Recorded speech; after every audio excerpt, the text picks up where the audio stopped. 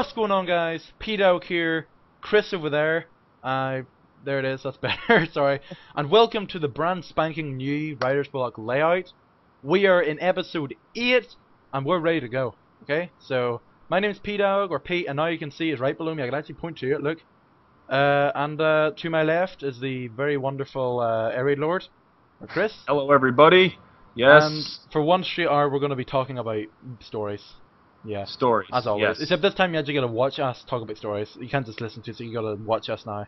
So, basically, alright, I guess we might as well address the elephant in the room and talk about this layout. Okay, so basically, as you can see, we're no longer like flipping images. We're actually like moving about. Woo! Look, doing the jazz hands and whatnot. Okay, so I can't see his webcam by the way, just FYI, because he has some XSplit format. Yeah, thing. with XSplit, the problem is they have to see my webcam can only be registered in one application, and it's either Skype or this, and obviously it has to be this, because if it's on Skype, then you'll only be able to see Chris, and that's it. So, I mean, you gotta have me in this, so obviously I'm in here. So he can only see the dog, but you guys can see me in the finished product. So, anyway, so basically I've been working on with XSplit, and I can actually do more on this. For example, hold on, I might as well test it out now. Let me just go over to, these are some of the stuff that we'll be seeing later on.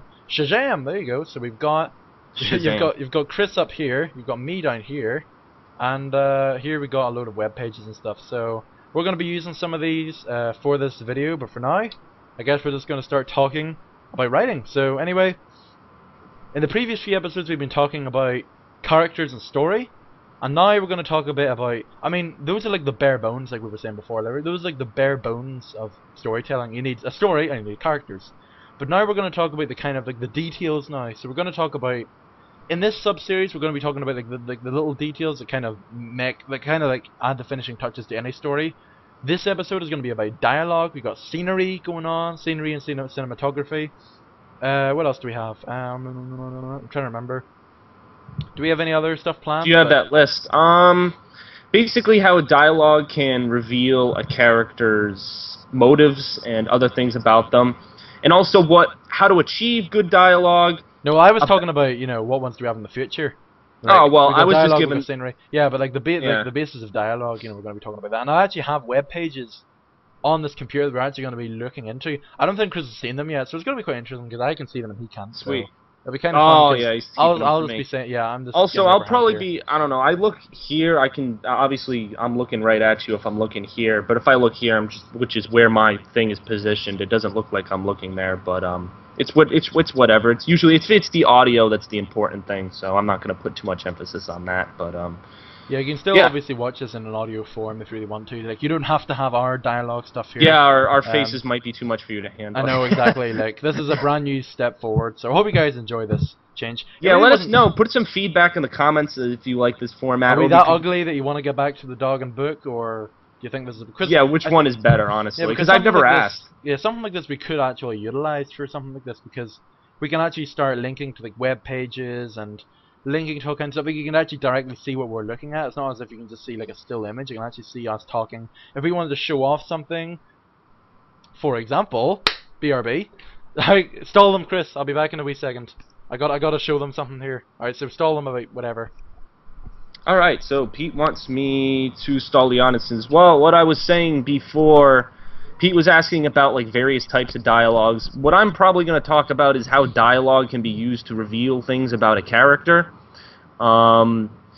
Usually, I am holding the orb. As you can see on this webcam.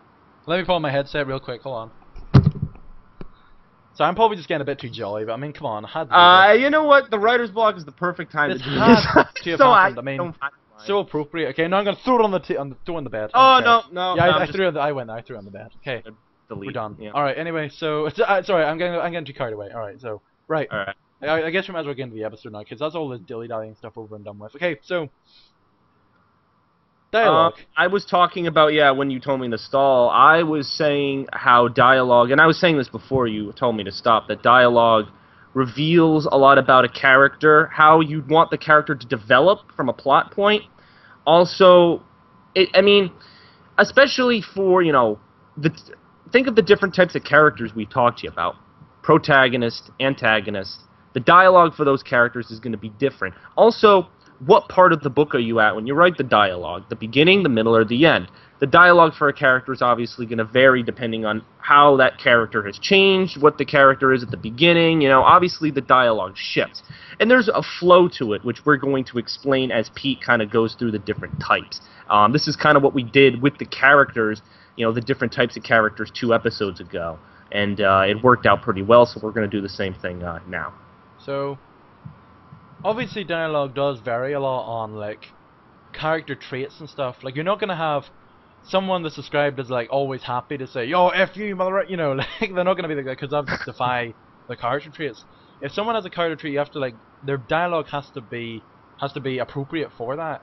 So, you always have to, like, make sure that whatever character you're talking about, and you always have to factor relationships. If anything, we've been talking about how to, like, plan stuff and how to, like, get theorems and whatnot, you know, all that crap, but if you really want to, like, get some basis down, then I would even say, like have 2 characters of your story and then just explain their relationship. Like, I did this for my for one of my series actually, and I might actually find it right now while I'm at it, because I mean, at this point, why not? Because I can screen cap this kind of stuff. So I actually do have separate, like, slides as to my characters' relationships with other characters, and I think it really benefits if you have at least, like, a paragraph or bullet points or whatever you prefer on the characters' relationships with others, because whenever you have that, and it really helps out the dialogue, it doesn't just leave you completely clueless. You're not like, oh, what would this person say in this situation? You would actually know, oh, because this guy likes this guy, however he realizes that this guy's done something wrong with, did something bad, however he's in shaky ground with him, then you can I'll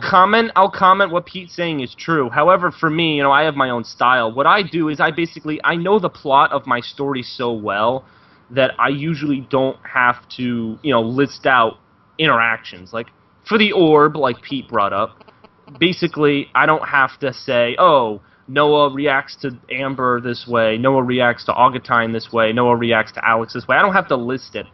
If I know the plot, the dialogue and the interactions kind of speak for themselves, because it's basically the plot of the story, and that's my preference.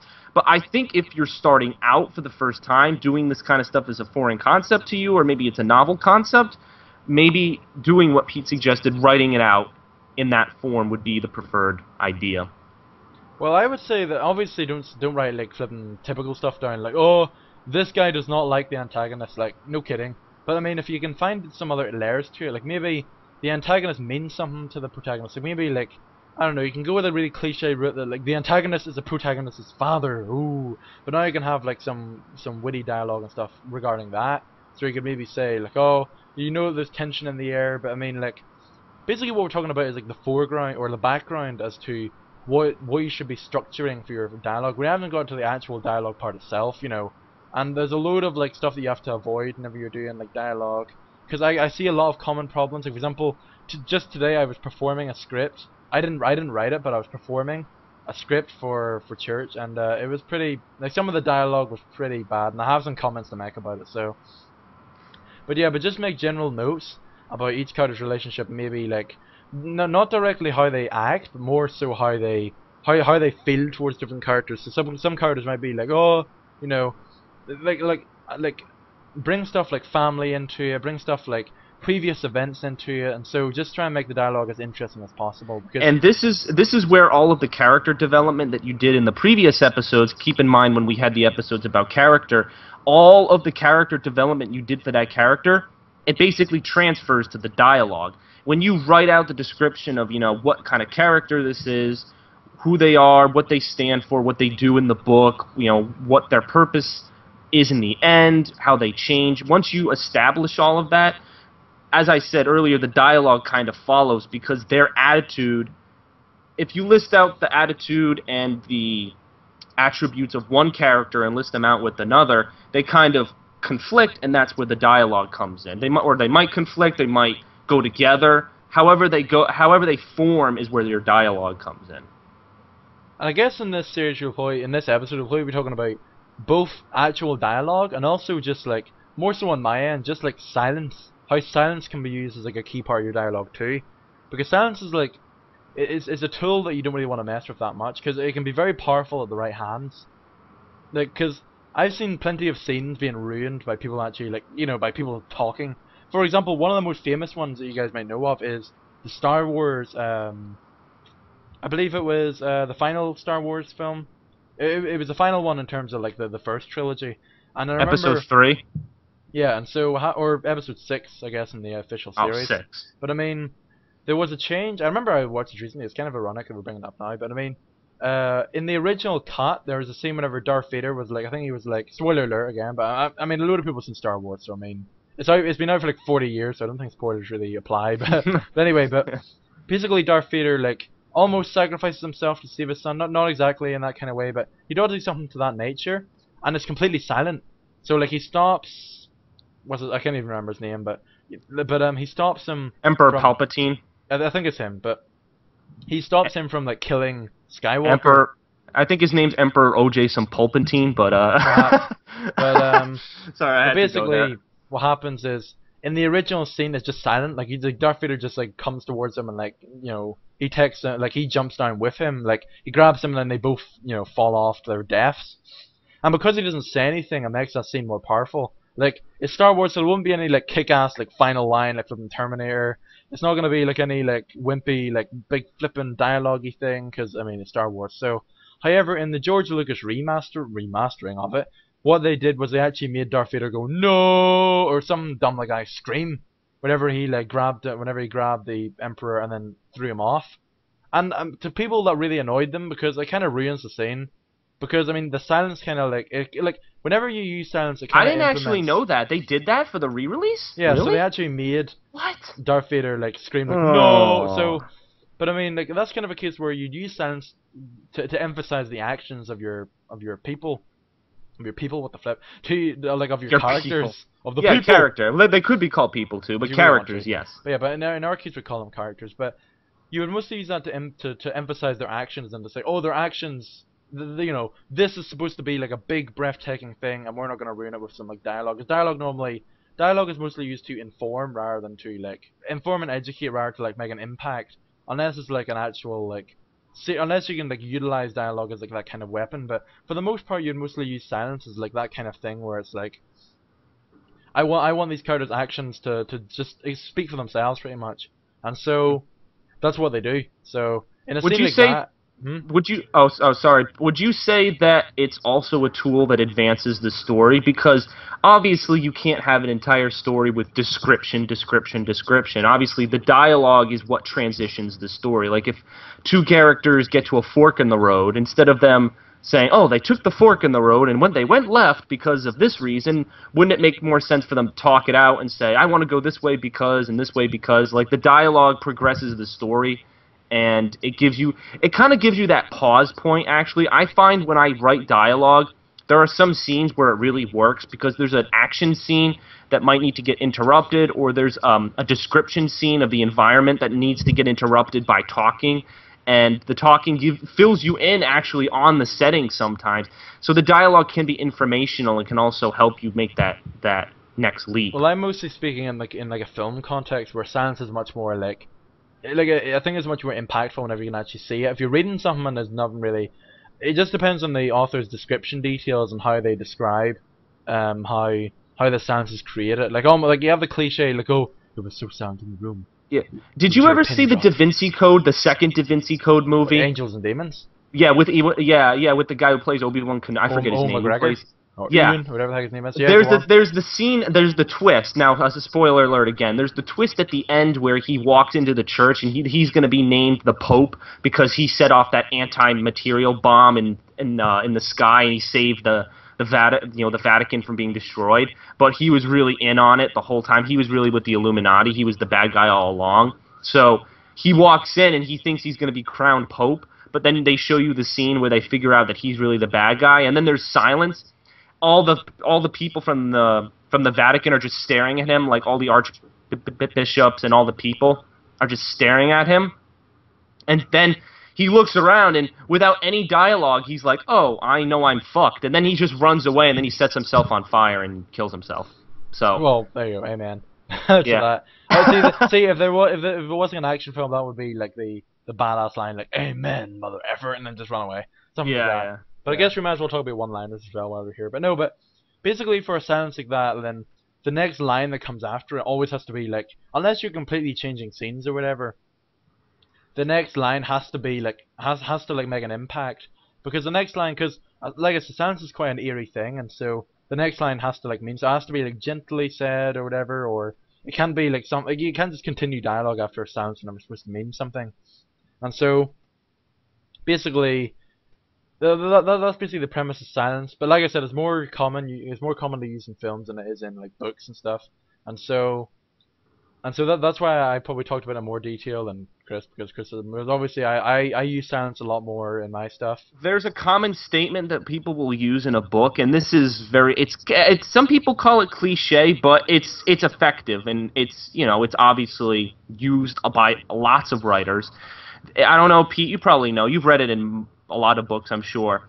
There's the ever so popular "there was a moment of silence." Like, if two characters are talking and the character says, "Oh, well, thanks for saying that because my father's dead," or something, and then there's just like then in the actual text it says there was a moment of silence, and then this character walked away or this character walked away. So in a movie, it's a bit more effective because you have the visual aspect where you can actually sense the dialogue shift and the silence. There's music that can bring that about. In a book, it's your imagination. You use the silence cue given by the author to interpret it in your own mind and see how it progresses later on in that sequence. Well, it's funny because silence in an actual novel technically doesn't exist. If you want silence in a novel, you go to like a blank page at the back of the book, because technically the author or the unnamed narrator in most cases, even if they're not so prominently shown in the story, they're always talking. So there is no, I don't think there's such a thing as a moment of as an actual silence in a book, because you always have someone describing what's going on. So you never, so unless it's like the end of the book, like the ending of the book is probably like the only time when actually is the silence. But then most of the time the silence is, you know, like it's not really utilized because it's all a nice happy jolly ending, like, oh, you know, everything's all nice and jolly. But I mean, for the most part, I don't think there is silence in a book, to be honest, because you always have that person describing everything. So, you know, like, even if you hear something like silence fell inside the room, blah blah blah, then obviously that's not silent, because because you're hearing it in your mind, obviously. So that's just what I think about that. Obviously, I didn't really like have that much experience in that, but that's just like what I think about silence in books, because it kind of works, but at the same time, it kind of yeah, I think you have to use it differently than what you use it in movies. From my perspective, having written, you know, that full-length book that Pete showed probably on his webcam. Pete, if you want to show people again in some crazy fashion, because I can't see it. Yeah. Well, go freaking get it then while I'm talking. Drinking water, calm down. Basically, from my perspective, having written, there's interesting ways that you can tell people that there's a moment of silence, other than coughing. Other than coughing, of course.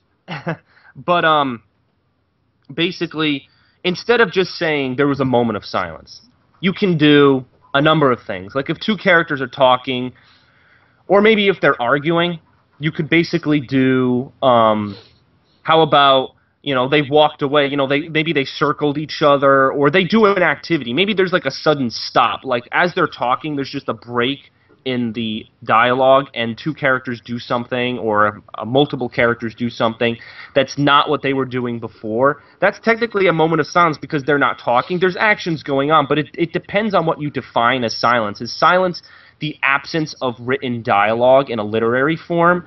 Is dialogue, you know, in movie form, you know, the absence of sound, but do you include music as sound? Do you include, you know, talking as sound? It's up to interpretation. That's why, you know, obviously we're interpreting it.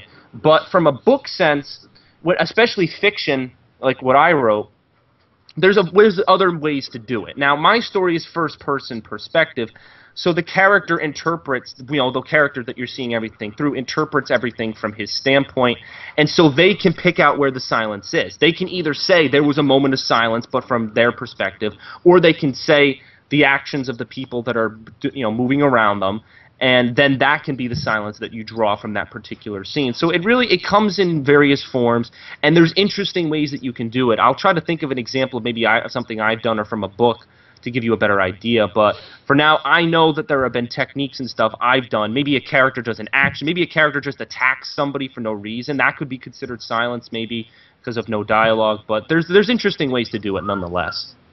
It does just depend on like what you cater as silence. Like for me, obviously, you come from the film standpoint, my silence is complete. silence, like no music, no sound. Well, potentially music depending on the way you utilize it, but for the most part, a good silence is just no music is necessary. But yeah, like for me, it's like nothing going on. Oh, Whereas for here's like, a good silent scene. Do you remember the scene from The Dark Knight where the Joker breaks out of prison? Do you remember that?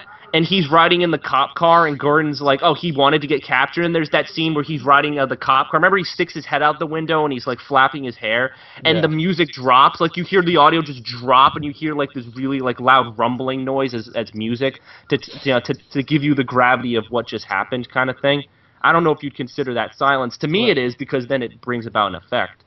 well, yeah, that's what they're trying to utilize it for. But anyway, I guess we should digress on sounds because we've talked enough about no dialogue, so I guess we might as well talk about the actual dialogue itself. And so, I would actually like to direct everyone. Oh, here we go. First transition. Bam! Here we go. So we are actually at a web page. You know, any of you are here familiar with the dummies section of books? We'll probably be aware that they actually have something called playwriting for dummies. This is actually a separate well, it's like neither of us do it. Like I've like most of the stuff that I've written have been plays. Of all, to be truthful with you, but I mean I'm still more I'm more like a catered towards like you know the direction type element of it, where it's like directing characters and actors or whatever you want to be, and then scripts, and then playwriting scripts is kind of like the same thing. So anyway, so here we go. We got some making character dialogue sound natural. Okay, and Chris doesn't see this by the way. This is just me and you guys will see this at the moment. So pretty much what Chris is just hearing is just me repeating what it says on the page, okay? So I guess I'll just, this is playwriting here, but I'll go with it anyway. Dialogue is the primary and most important component in playwriting. The principal purpose of dialogue is to advance the action of the play. Though dialogue sounds like natural conversation, which for the most part should be, you know, unless you have people speaking in like some sort of ridiculous alien language where you defy the laws of common conversation, most of the stuff that you will be saying is just natural speaking dialogue, okay? Every word of dialogue you write for a character, whether it reveals his aspirations, frustrations, motivations, or intentions, should be crafted to help him achieve his objectives. Okay? Or his objective. Alright, so here are some of the do's and don'ts of dialogue, okay? Is this copyright protected? I don't know, but who cares, okay? Alright. No, well, it's called well, they put it online, so, oh well. Alright, okay. So anyone can access it, okay? Yep. Use the rule of 3 for important info, okay? If the audience needs to know and remember some bit of information in order to understand what's going on, repeat that information 3 times in different ways to cement in the minds of audiences. Now that's an interesting point. Okay, I might as well transfer to the other screen here. So that's quite an interesting point because if you do want to convey something, it's very easy to fall into the trap of just making it completely blunt. For example, say if you have this scenario where like you're trying to escape from a town that's been invaded by zombies or whatever, or like, the zombies have risen from the grave, and you're trying to get away from the town, and then the army like blows up the bridge that is the only way to civilization. Don't have a character just blatantly say, "Oh no, they blew out the bridge, and that's the only way to get out of our civilization, to get back into civilization." Well, first of all, don't butcher whatever the heck you're gonna say, but also don't say that for a stop, because the audience doesn't like just being told blatantly what's going on.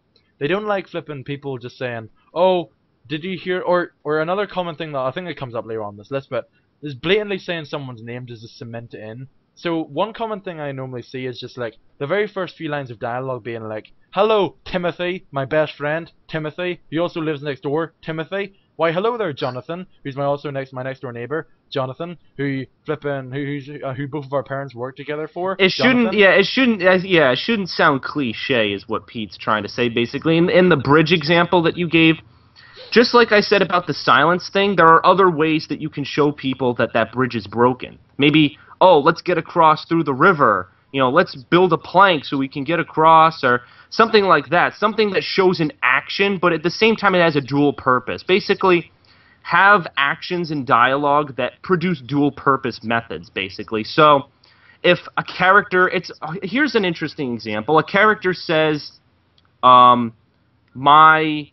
we can't get across this bridge because, I don't know, because my dad, because it was my dad who destroyed the bridge with the army. So now you know, okay, this guy's dad's in the army. That's the reason why they can't get across. And that's one of your cement, kind of telling the audience that the bridge is destroyed. So do you see how in that one sentence you kind of summed up a lot of things? Now, don't do that consistently, but every once in a while, it's good to have that. There's a good layering to have that in your book, because as you progressively go on, all the facts are going to start to come together, and the audience will be given a clearer picture of what you're actually trying to say. And I think that's what Pete was trying to explain with his I guess in a with that. way you could say it bluntly, but don't make it sound blunt. Like for example, one thing you could do is if you're gonna do that, then maybe it could be like some guy's on the phone. You know, well he's on the phone. He might be on like a walkie-talkie, whatever crap you use, and then he's saying, "Oh no, like oh the bridge has been destroyed," and then maybe the other person on the other end could say, "Wait, they destroyed the bridge?" In the question mark. No, you've just said it twice in those two sentences, but one of them was a question. And whenever you question something, then it almost kind of disguises what you're trying to say.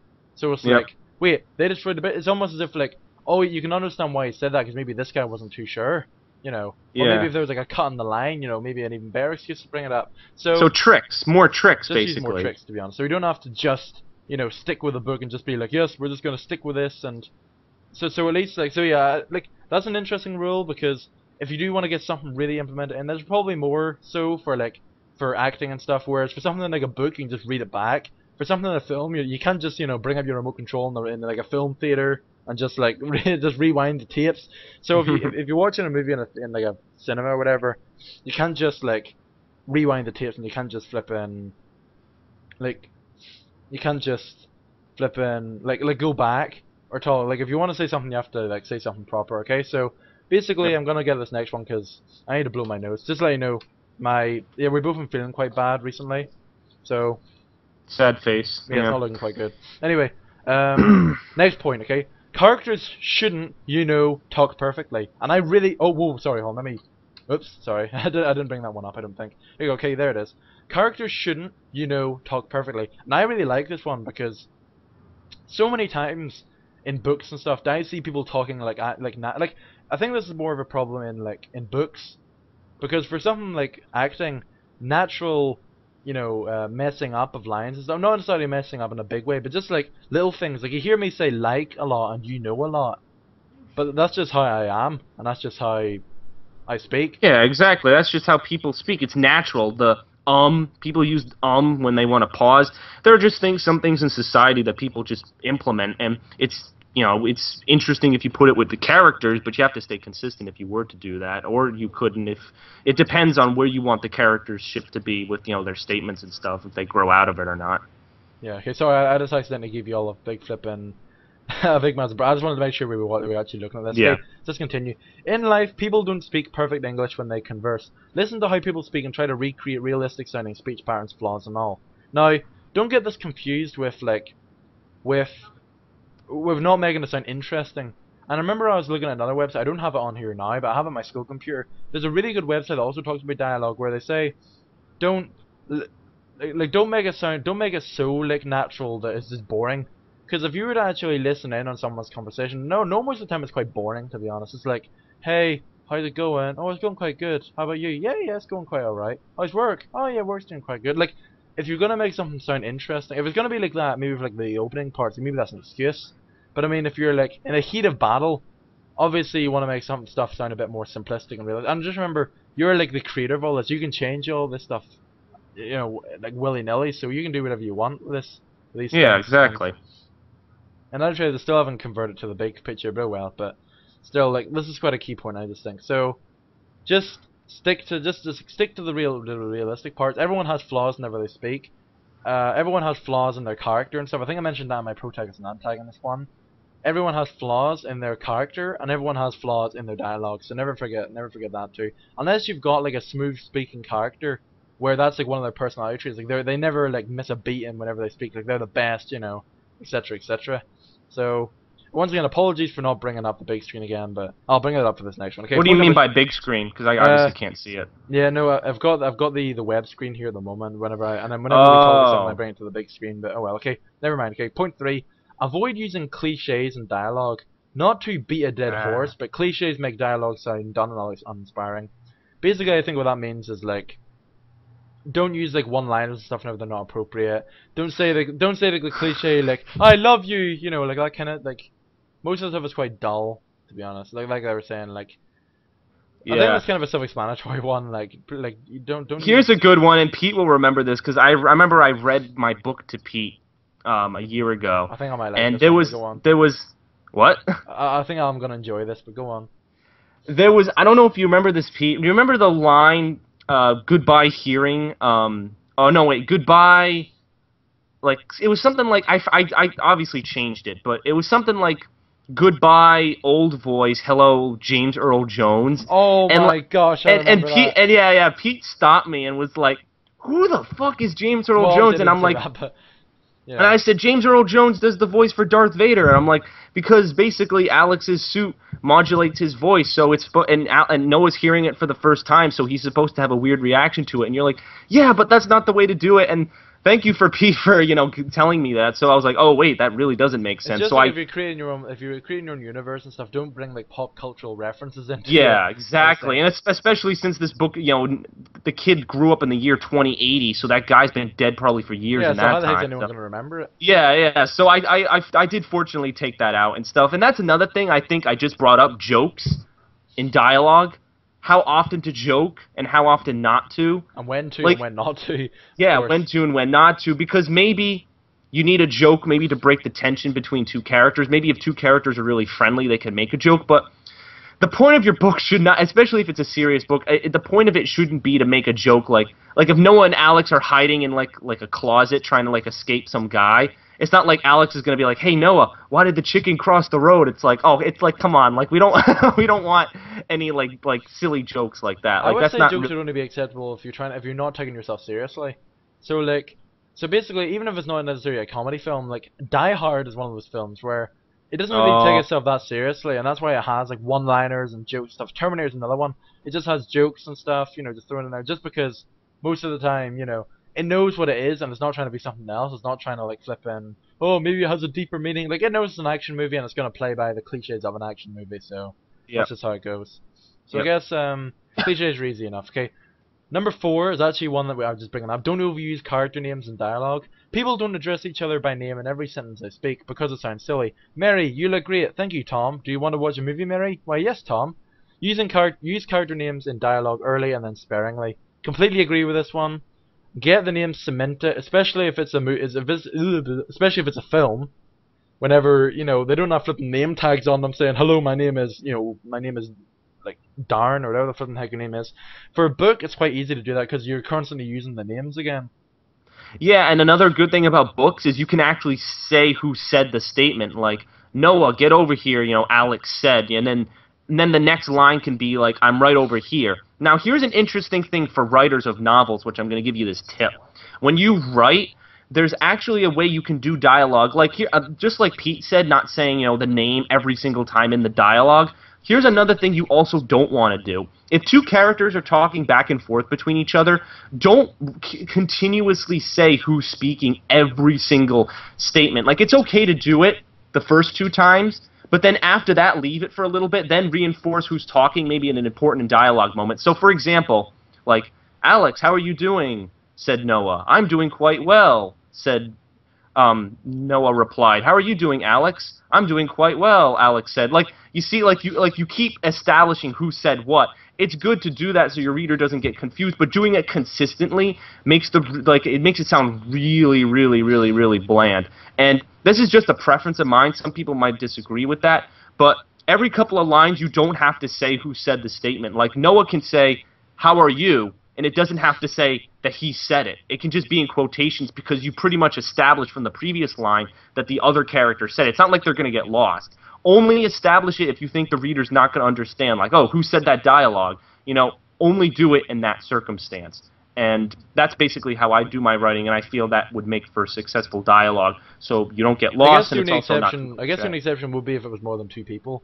If it was a group Yes. of people, unless you're doing something like very easy when you know it's going to be someone else. So it could be like, say if we had, Chris P and Matt. Why not Chris P and Matt? It'd be like say if Chris says, "Oh, I knew we should have taken the force route." Oh, what are you kidding me? That force route was going to be bad. Peter replied. No, it was going to be good. Chris said. What was not was two was not was two. Something like that. You can kind of understand. Okay, Matt obviously isn't going to butt in all of a sudden. Great. Technical difficulties here.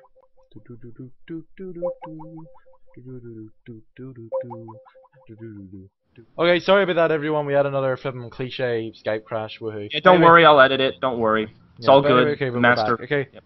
but anyway, so what were we talking about? Oh yeah, so like the three word thing was like was not, was to, was not, was to. Like that kind of stuff obviously matters and is gonna butt in, but you kind of know it's kind of been cemented who's speaking what, you know.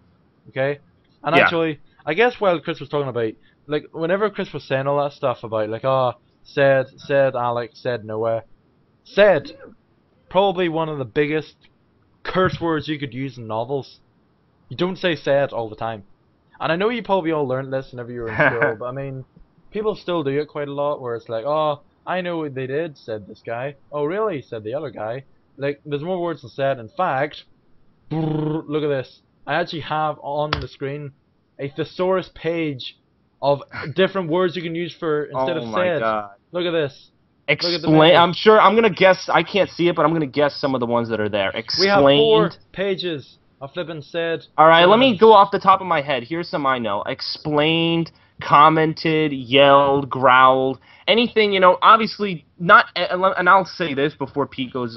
Explains what he wants to say. Not every single statement needs to be anything other than said. Like not everything needs to be yelled, exclaimed, screamed, you can use said to just you do regular statements, but use it to change things up. Just like we said with the dialogue, with the Alex said, he said, just like I said, you don't have to have that for every single line. Same thing goes with the verb or the action for the character and what they're saying. Like it doesn't always have to be something and stuff. Just it's a nice equilibrium. As long as you can find an equilibrium with the tools you're given, you're always gonna probably succeed with your dialogue as just a general rule. But Okay, alright. so what were you saying? Alright, this next point is quite an interesting one because it's one that a lot of people might forget about. Okay? The beginning of the line shouldn't echo the end of the prior line. The dialogue of one character need not repeat what was said by the other. And this is actually quite funny because I know some people in real life that actually do this where they just repeat the line that you just say. So you would say something like, that was pretty cool, and then someone else says, that was pretty cool, unless you're using it as like a question. If you're like making fun of them, if someone says, that was really cool, that was pretty cool. That was pretty cool? You think that was pretty cool? I'll show you pretty cool, and then whatever, Just do something dumb like that. Yeah. But yeah, but that's an interesting little point where it's kind of self-explanatory in a way, but I mean, some people might just forget about it. I guess it's a little side one, to be honest. Okay, do you have anything to comment on that, or should we just move on to the next one? Because we've got 3 more. Let's see. No, I honestly, if I say something, it'll probably I feel like I'm reiterating like with the balance and stuff. Like probably just the same thing I said with the previous one. Finding a balance to that. You can use it, but don't use it all the time. Is basically the general rule. Okay. Next point. Avoid dialogue that's really speechifying. Alright, this is an interesting one. Avoid having characters speak lines and lines of dialogue without interruption. In life, people usually alternate sentences in conversation, even cutting in on each other, try to capture the rhythm of real speech. And I guess the only exception with this would be soliloquies, if you're doing that. Soliloquies in plays, monologues in movies, I guess would be a way to put it, where it's basically one character just venting off his thoughts. And in a case like that, unless you're doing one of those like dynamic, like I don't know, like flipping gladiator ones. Heck, even over here, I actually have quote number 100. My name is Maximus Decimus Meritus, commander of the armies of the North, general of the Felix Legions, loyal servant to the true empire. Mark, I haven't seen this film in so long. I'm pretty bad in the pronunciation. My name is Maximus Decimus Meritus. Yeah, father to a murdered son, husband to a murdered. And I will have my vengeance in this life or the next. Yeah, so unless you're from something badass like that, then you wouldn't just say like, oh, so tell me your story. Oh, well, like you're not gonna have. How ironic is that? Because that's the theme song to the writer's block, that the Slaves to Rome song from the Gladiator film. That's actually that's the theme. You didn't know that? The Slaves to Rome song, yeah. I know. That's Yeah, that's from Gladiator. Yep, that's where I took it from. So, yeah, basically, like it's basically the same point as like keeping your dialogue realistic, like keep it going, like have people interrupt and stuff. I actually did this one time in one of my what do you call it? In one of my like junior scripts I did. Whenever one of the guy that I was playing as was about to go into a huge soliloquy, and then the guy that I was with, who's like my like butt buddy in a way, like he's one of those like sidekicks that just is kind of irritating. He's almost like Donkey from Shrek, and that kind of sidekick type person. And basically, I'd start myself. I'd be like, well, I'd like to tell you that I am like, you know, I have quite a depressing life.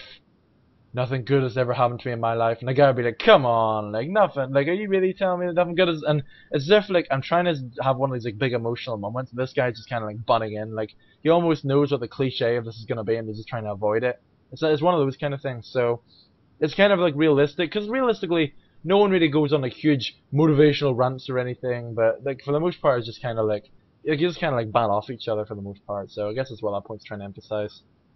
Hmm. I just need to take a drink here, my throat's killing me. Whoop, whoops. Yeah, I mean, I've never been involved with drama and kind of the acting kind of scene like that, especially script writing and stuff. That's why it's good the writer's block gives you different perspective. From But having written a likewise, you wouldn't novel. have like a huge block of text for like someone's dialogue. No, no, Sure no, you no. wouldn't. But there are like little instances. Like, well, no. I mean, even if there are instances, I try to cut it short with other characters butting in. Like, I remember in the Orb, at the final scene, Augutine's defending why he has to have the Orb. He's like, "This object is for peace. I've suffered my whole life. You know, this is, you know, I have to have this power. I have to save the universe. I have to do this and that." And he basically goes on this big rant tirade as to why he needs it. But I keep it short. Like, I get to the main point. I don't have him go like his life story, like I was born in a log cabin and then I was did this and then like it's not like he starts from the beginning of his life and bores everyone for 4 hours. Like he gets straight to the point. I need this object. This is what I need it for. And then a character cuts in and says, "No, you can't have that." And then he defends himself. So the only time there's big blocks of text is when there's, you know, someone needs to say something, get something off their chest, or here's an interesting one. Someone needs to explain something. At the beginning of the book, Alex explains to Noah the conflict between the Tarfons and the Aereaids. Now, you could easily have Alex go on like a 4-page rant as to why the Tarfons and the Aereaids hate each other. So basically, you could have them go on that giant. Sorry, people are talking right now. It's really disrespectful. But anyway, you could have people go on a giant tirade. You know, Alex basically talk and say that, you know, oh, the Tarfons and the Aereaids hate each other because they have this war and all this stuff. And it could go on for 4 pages, or you could have Noah interrupt, because Noah knows nothing about this. And this is actually what I do in the book. Noah interrupts and says, "Oh, why did this happen?" And then he's processing it. There's actually a point where Alex pauses to take like a drink or something like that, and Noah, thinking to himself, like kind of reviews the thoughts, and it helps the reader because you're reviewing what you just heard, and it helps the character, you know, develop his point of view. Like I said, one sentence, one paragraph can establish a whole bunch of things, and a combination of that will lead to a successful work. And you know, again, having giant dialogue trees is just it's something to generally avoid, unless it's absolutely necessary to a character. I'd say avoid it for the most part. And it's kind of ironic because the next point, the second to last one, is keep your agenda out of the dialogue. Let the theme of your play be conveyed by events, not dialogue. If you have to tell the audience what the point of your play is, and the play probably isn't working well as it should. So that's basically reiterating the fact of like, don't just explain everything. Don't be like, oh well, this happens and this happens and this happens. Let the events like, it's almost like an imagination type thing where, don't just, you know, like don't just like just say stuff. Like let stuff actually happen, and then Yeah, like even when Alex explains the conflict between the Tarfons and the Aereaids, he keeps it very, very general and very brief, and he brings up some big topics that he doesn't go into. And then it's throughout the rest of the book that you discover what those topics are and what actually happens in the book. yeah, it leaves room to for like for other stories like later on, or maybe for like other books. You know, if you keep stuff like quite simple in some areas, like you never know what you're gonna like run yourself like find yourself into some of this stuff, and so in that case, that's kind of an interesting point, I guess, again, because it's interesting enough. Depends on what events that you're really talking about. Like I guess by agenda they mean like messages and stuff. Like don't just like let someone explain the message. Like oh, and the message of all this is blah blah blah. Let the reader find out. Reader or watcher find out for themselves because it makes them feel smart. That's for sure. So um, I really don't have much to say about that one. It's kind of surprising. Just yeah, it's kind of weird. All right, and the final one is actually quite funny. So I quite like this one. Okay. Yes. Avoid photonically spelling out accents and dialects. Just spell the word normally and make sure you cast an actor who can speak with a Spanish accent, for example. So, basically don't be really racist.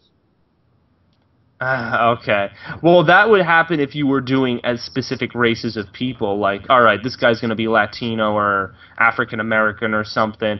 Are you saying like slang? Like if a guy's like a gangster, like he would have words like yo, and instead of Probably. going, it would be like go in, like GOIN. Instead of adding the G, it would be like an apostrophe and stuff, Yeah. and As a matter of fact, stuff like I've that. actually done that for some of my scripts. For example, if I might actually just find a little Oh example here boy. while I'm here, get some Oh exclusive boy. stuff here. Um, okay, here's an example. Okay, I'm actually going to transfer you over to one page of episode 4 Froman. 3, sorry, episode 3 Oh, Froman. exclusive Okay, showing. so here we This is go. cool. So Yep. here we go. We got shut the f up for a second. So I just censor my swear words because I don't like swearing. So, but I put swearing into my series just to make it realistic, pretty much.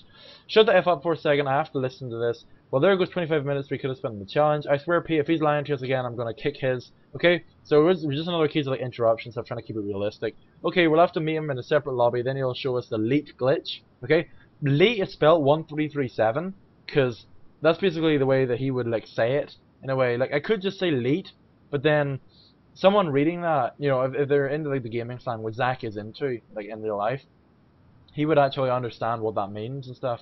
So that's kind of an example of me abbreviating stuff, and there's a load of different abbreviations I have. Like he mispronounces words, like he spells coincidence as coin incident, like stuff like that. It's kind of similar to what Chief does from Being the Chief. Like Yeah, all of his exactly. words are like completely butchered and stuff, but they're spelled like that because that's the way he would say them, pretty much. Yeah. That's kind of in the way they would go. But if you're trying to say, if you're like, I can understand where it's coming from. Where if you're trying to flip and say something like, oh, like if you're trying to say something dumb like flipping, if you're trying to be Spanish or something, you're not gonna say like el compadro, like trying to speak Spanish and stuff, like going to flipping Google Translate, or worst of all, if you're in a now that's actually quite correlates with what Chris and I think you know what's coming. I'm pretty sure. Okay, What? What's coming? please in your script don't write something that's Russian and then translate it below it. Just don't. Or if you're in a book, books are even worse actually. In a book, don't write in Russian and then translate it in Alright, English. let me just, I'm face palming not because I've done it, but because we know someone who has, and...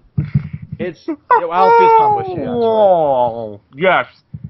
Please fucking don't, if you're gonna do something in a different language, don't translate it next to the damn sentence. It's a work. And maybe if there's a section, some books have indexes, like science fiction books have an index of, alright, this alien race is these people, and some books have like a vocabulary section, like this person is this, and this is what they equal.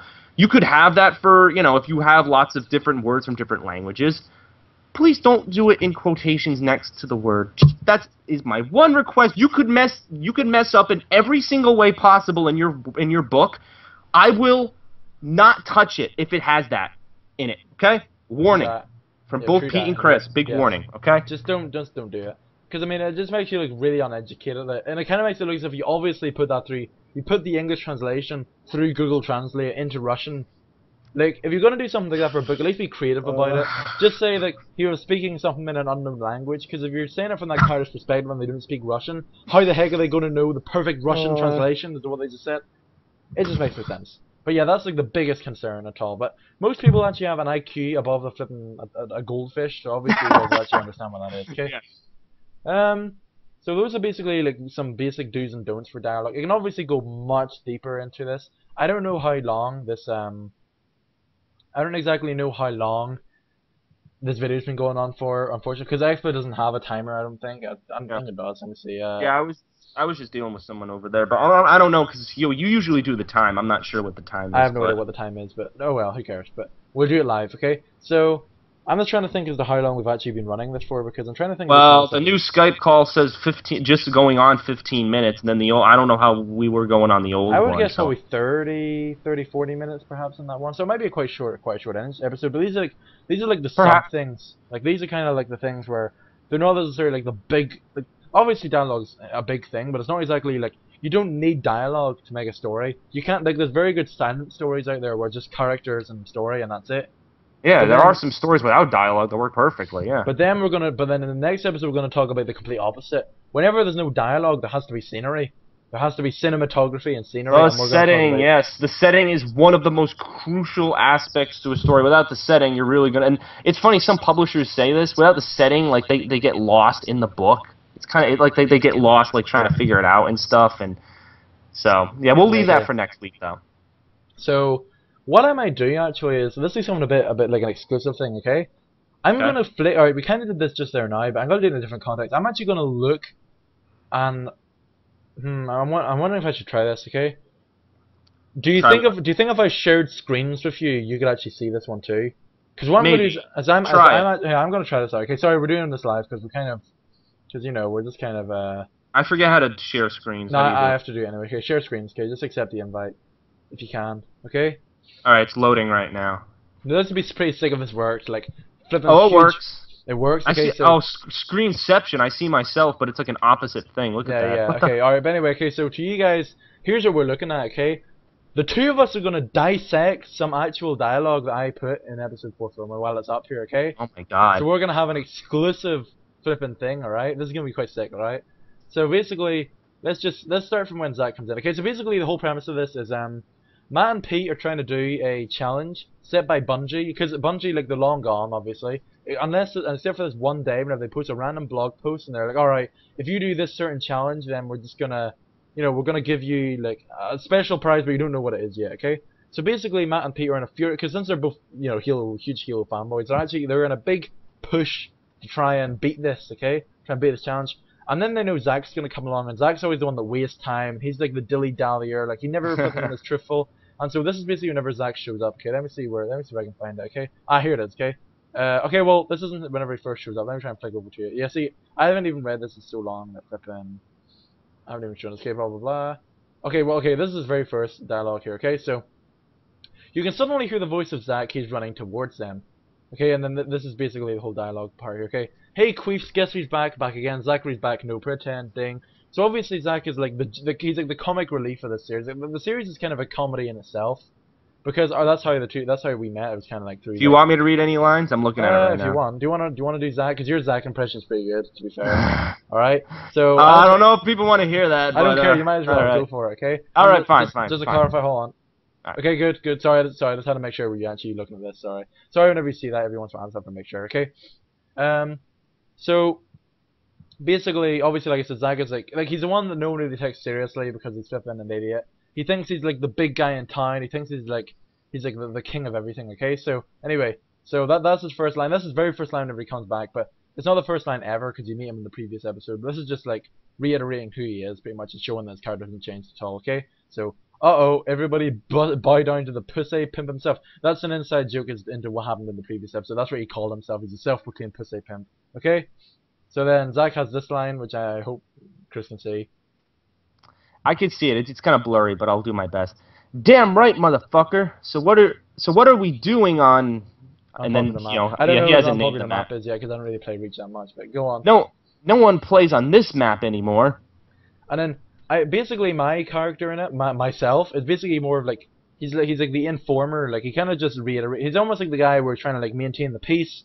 You know, he's trying to like he's kind of like Matt's most of the substance too because he's like the main character. But as for me, I'm kind of like more of the relaxed, like, okay, here's what we're doing, just for anyone that doesn't know, here's what's going on, okay? So, I don't think it's that bad, besides we're doing a special challenge. So basically, he's just reiterating to anyone that doesn't know what we're doing here, but it's also reiterating to Zach, okay? Go on. Let's see. Oh, a special challenge. Well, it's probably no match for me, then. Basically, Zach is being boastful again, as always. You have to get a kill with every weapon on every map. Ha! That is pissed easy. I do that in my sleep. Basically, once again, reiterating it. Alrighty then, how about you join us in the next map and see who can beat the challenge in that match the quickest? You're on, but get ready to die. I can't read that. Basically, it says, we're going to dial OE100, I'm going to kick your ass.com. Obviously, once again, reiterating the absolutely knows nothing about everything. Seems legit, blah blah blah. Alright, well, that's kind of a weird part of it, but I might as well just go down to this part. This is whenever Zach's trying to convince... I won't go on for much, I just want to try and get to this part where you pretty much just see like Zach trying to convince Matt and Pete to like see this glitch that he has. Okay, but anyway, hey, we like to stay up all night and talk to you in your damn American time zones, or we have to stay up all night, talk to you in your damn American time zones. QQ. Busy like a crying face, obviously. Let's go, Matt. Sorry, Zach. Okay, hey, before you go, can I show you guys something? Depends on what it is. It's an awesome glitch. No, definitely not. You know, it's obviously like they don't trust him enough. Like basically, my characters is like what they're saying is trying to reflect like what the audience is supposed to respond to, and because since Matt and Pete have like the most like they have the most like narration toward, and they have the most like screen time, then that pretty much makes them all, especially for Matt, because Matt's the first character they introduced to you in the whole series. So you're basically supposed to like sympathize with that character and basically feel how he feels is what I'm trying to push here. Anyway. Aw, come on, guys, why not? Remember the last time he showed us a glitch, and that's his little flashback bit, blah blah blah. Okay, alright, here we are. Okay, next part. See this? Yeah, I can see it. Ah, poof, that was ages ago. It was 3 days ago. Whatever, want to go check it out? And then Zach just completely ignoring what Matt just said, once again showing like... So this is basically reiterating like how you can like change his character, like how you can really convey his personality in a certain thing. Okay. Okay. So basically, there's obviously showing that Zach's like ignorant and stuff. He doesn't really listen to anyone because like you just had that little flashback part, and Zach just completely like he doesn't care about it. Okay, no. Besides, we still need to work on getting this challenge done. No, guys, wait up. It's super important. It really is a glitch, I promise. What is so important that we must halt the progress of this challenge to see? Why don't you come and find out? Alright, but if you promise this is indeed a glitch and not some stupid trick, then we will see it, but it should literally take only 5 minutes to witness. Yeah, dude, not even 5 minutes. More like 5 seconds. Kinda doubt that. However, I need to see if you're serious about this. Do you see this face? This is my serious face. I guess we'll stop here because it's like literally I'll be running through the entire script. I didn't see it's 24 pages long, so I don't want to run through it all. But basically, those are like prime examples as to how I might as well go back to this face on. Basically, it's a prime example of showing, you know, showing off like traits and stuff in your personality, showing off relationships where you can tell they're kind of friends in a way because no one's getting really angry. No one's like, oh, you know, why won't you see this glitch? I don't care. You know, you can tell they're friends because Peach is kind of like beating off him, like kind of going, oh, you know, like they're both kind of like they're joking at each other in a way. Not so much in the opening episodes because like they're just starting to get to know each other. But it's just kind of like that mutual stance where it's like, we're not going to be angry if you're not going to be angry, so that's just what we think about it. I might as well stop sharing screens here while I'm doing this. Yeah. Alright, anyway. Yeah, so yeah, pretty interesting concept. Obviously, that was the first time we've actually really talked in depth about your Machinima series for Halo because it's been in the intro to the writer's block for so long, and we've never really talked about it. We've talked about my book. Show something here, okay? So basically, this might actually be a recurring thing. If this keeps up, we might actually go to each other's work and like try and compare prime examples as to what we were just talking about in our own setting, okay? Yes. So why not? I mean, we have the settings here, we might as well do it. So exactly. Basically, that was mine. Pretty poor. I'm sorry about that. It was kind of like impromptu, and that was fine. It just at the very beginning. Yeah. Unfortunately, we do have to be wrapping it up a little bit. Anyway, but we guess we might as well do the usual pluggy type things. Okay, so next week is all about scenery and all about how to describe scenery for books and cinematography for movies. And and then we're going to be looking at the orb and seeing what the orb does to scenery, showing prime examples of that. So now it's like the pressure's on, to be honest, to find out. Oh boy! All right. I might go back to the series and like polish it a bit because I haven't looked at it in several months. That was the first time I looked at it in quite a lot of months. So I might go back to it and polish it a bit because that was kind of a bit. But well, okay, but we'll see what happens. Okay. Anyway, now that we actually have this, we can actually do plugs here. So I guess first of all, we might as well go to if you're seeing this now, you're obviously on. TheAireaidLord on YouTube. Here we go. You always subscribe to him, so I can't see his channel trailer and whatnot. But here you go. The Writer's Blog one is down here. There it is. My channel trailer is always my most recent video because it's just like a featured video, so I don't really change it. There you go. So there's the Writer's Blog playlist you can see, so you can check all the previous. If you're a new viewer, and check out the previous episodes there. Unfortunately, no webcam quality, but nevertheless. So I need to blow my nose again. Sorry about this. Oh dear. Alright, I was going so close as well. Anyway, Frosty the Snowman blew his ice popsicles up our assholes, and we all have like sniffles. Indeed, yeah. So there's the TheAireaidLord channel. Obviously, we do these plugs. If you want to check me out, go to my channel. Oh, look at that, beautiful. You can just see me right there. There's my YouTube channel. I only uploaded yesterday. Jag and Dexter is going to be uploading later tonight. So by the time you're watching this, it's probably already up. So yes, very check excited it for out. that. Yeah. Episode 2 will be up. But there you go. There's my channel all there. Blah blah blah. I actually have an writer's block playlist down here. There it is. Yep. UBKA. So Pete has his own writer's block playlist, which is identical to mine, so there's no difference. But Yeah. since we both host it, it made sense to have it on both channels. I know. And then obviously, actually, you could follow us on Twitter as well, because we've actually gotten a lot more active on Twitter, especially me. I've been on Twitter a lot more, so Yep. you know, so you can follow me on Twitter if you want. There it is, there, PDog and I. There's no point in me clicking on because I mean it's right there. You can go to TheAireaidLord.com. I was about to say TheOrb.com. Yeah, TheOrb.com. Yeah, TheAireaidLord.com. There's the book. There's the orb that we've been talking about. I threw on my bed, etc. So there you go. And then here it is for the first time ever, the writer's block section on the website. Oh my gosh.